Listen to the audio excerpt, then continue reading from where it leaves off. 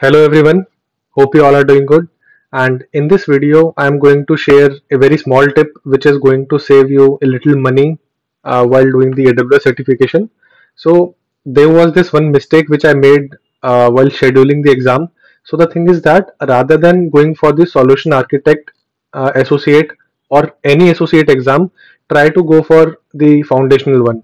The reason why I'm saying is that so if you schedule your associate exam first, okay, let's say you have scheduled solution architect associate, so it will cost you like $150, so almost 14 to 15,000 rupees. Let's take it 14,000 rupees, and whatever next exam you are going to take, it is like they will give you 50% off voucher.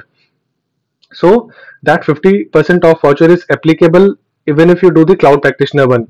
So this like this cloud practitioner one foundational one, this one is of $100, and if you spend those $100 first, that means around 8,000 rupees, so you will get a 50% off on any associate or professional one.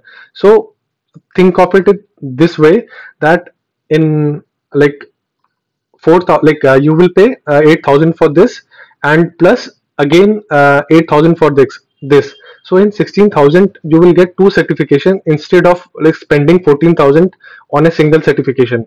I hope like you got my point what I'm trying to say. Okay, similarly like after this you can go for the professional one. Like this is, I'm not sure how much it is costing. Let us check that. So this is of 300 US dollars.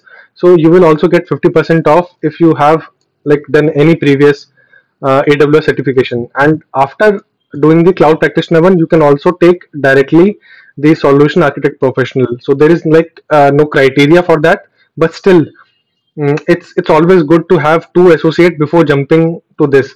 And I want to show you one more thing. So if like me, you are preparing for the cloud practitioner one, like I'm not exactly preparing, but like I am planning to do this certification very soon. So there is couple of courses. See, first download this exam guide. It will give you the whole syllabus, like the idea of what kind of questions, like a detailed syllabus, I mean.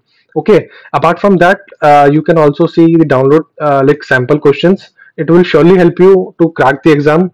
So that's it guys. I hope you like, the moral of this story is that don't jump directly to any certification. Try to go for the cloud practitioner foundational one. It will surely save you some money. That's it guys.